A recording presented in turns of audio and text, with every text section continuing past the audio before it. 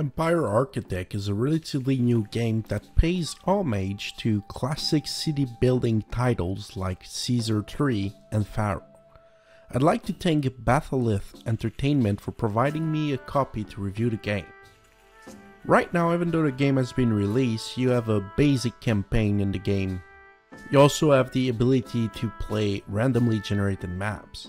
The campaign itself is the Glory of Rome, where you will follow the steps to build the Roman territory.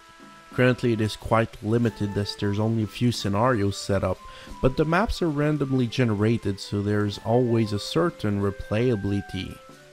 If you're familiar with the Impressions games, you will feel right at home with this title. The main difference you will see right away is the building mechanic. Rather than plopping down buildings that are magically built, you will set down a construction order from where your builders will travel to and construct what you designed. You can build all sorts of buildings and you get walkers going around to provide services to your citizens. You will need to build farms to feed your population. You also have a nice set of extensive industrial buildings where you can gather primary resources and turn them into useful valuables.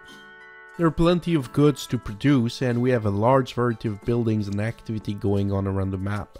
You will need to provide water, legion access, and entertainment to your citizens, and here I do have a complaint as it is rigidly similar to Caesar series and the operation of these services, but at least it feels extremely familiar.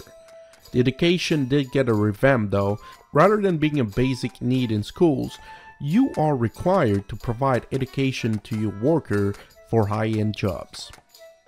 Another one of my complaints is the lack of drive to complete your goals. You do have the objectives, but if you dig up a little bit around, you will find quickly that we do have a poor UI that is unintuitive. The map overlay UI is also extremely clunky and has been unfriendly to me. I also deplore the lack of advisors like in Impressions games that gives a quick general idea of the issues and how to fix them. Instead, we have basic tool tips that give somewhat vague information on troubles. While playing Empire Architect, I've found myself a few times in a dead end where I could not figure out what was going on with my population suffering stagnation. The militaristic side of the game is a bit lacking too. I enjoyed that your enemy will share the map with you and they will be building up on their own end and sending troops to attack, but the combat is disgusting. You can control either a banner of 4 units, either legionaries or archers, or control each of these units individually, but in both cases the controls are unresponsive. It is quite hard to differentiate the troops at a glance, as there are no indications outside of their lookup clothes. Even the banners are nearly identical to the enemy's ones. The graphics are actually quite decent. We have an isometric view of the world with a good scaling on the textures, and we can zoom in and out while conserving the quality of the image.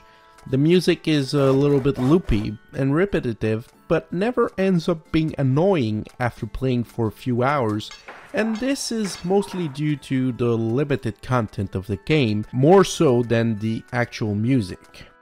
So right now, Empire Architect is a solid city building game with a somewhat bright futures with some interesting additions to it.